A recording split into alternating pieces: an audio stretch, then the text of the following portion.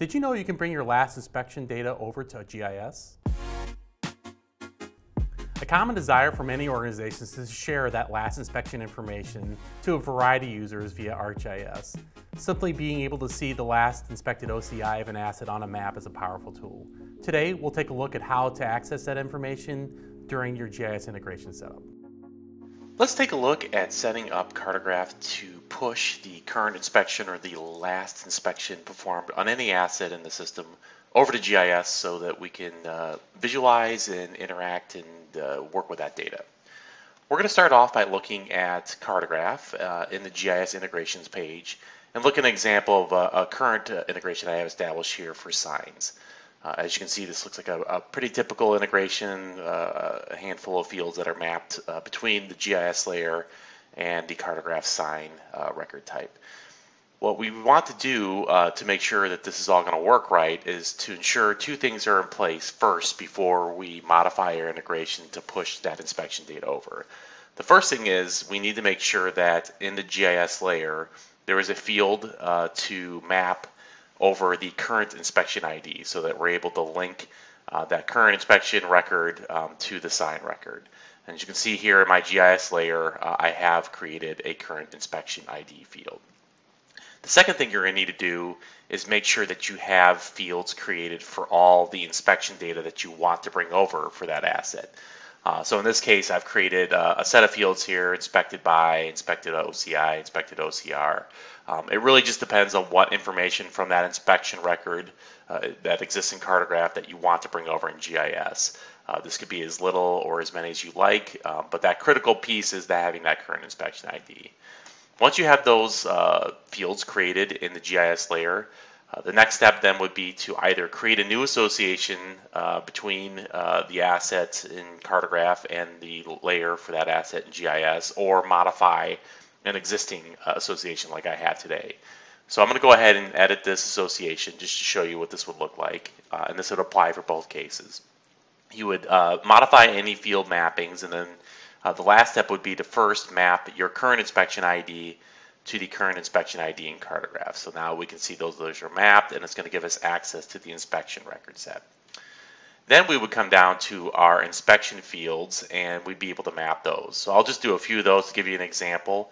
To get at those inspection fields, what we're going to need to go is go down to that current inspection ID field on the Cartograph side and click on this little plus sign.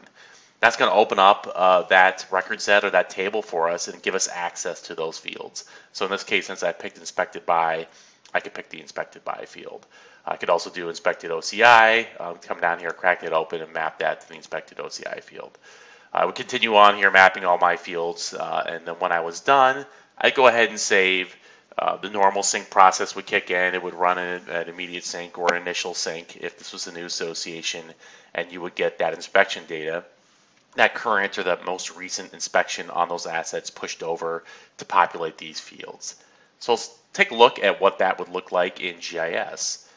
So as I come over, I've got the data now linked into a sign layer, and I'm able to start to visualize particular information about this. So right now in this map example, this is just a simple web map showing my signs layer, but I'm symbolizing based off the current inspected OCI.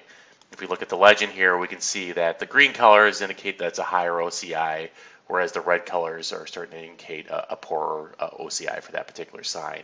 You're able to click on any particular sign record and see, all that great detailed information that's coming across from our association in our GIS integration site, area. So we're able to come down here and scroll to the bottom and see that inspection data. So I can see that Quint inspected this back several years ago.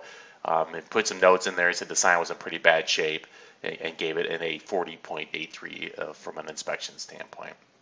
So just illustrates a really powerful tool of visualizing your inspection data. You can very quickly see on the map areas that might need a little bit more attention.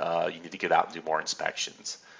Another take on interacting with this data would be to visualize it from a timeline of how long ago the signs were inspected. So as my darker colors indicate, there's been a longer period in months since they were last inspected. So my area here is in pretty poor shape from an inspection standpoint. I really need to get out there. But I can see that in this particular west area of the city, we do have some of these yellow dots where they were more recently inspected.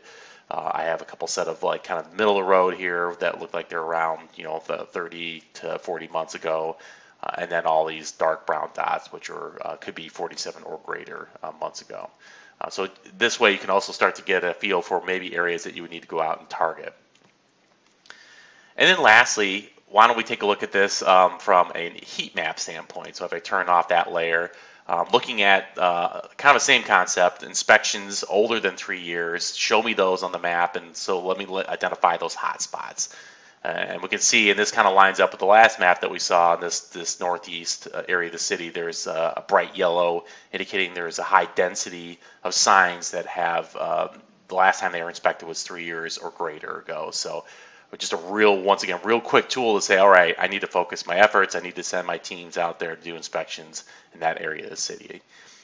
So with that in mind, you can now see the power of bringing your inspection data very easily over using the existing GIS integration capability to do some very interesting visualization and potentially spatial analysis in GIS.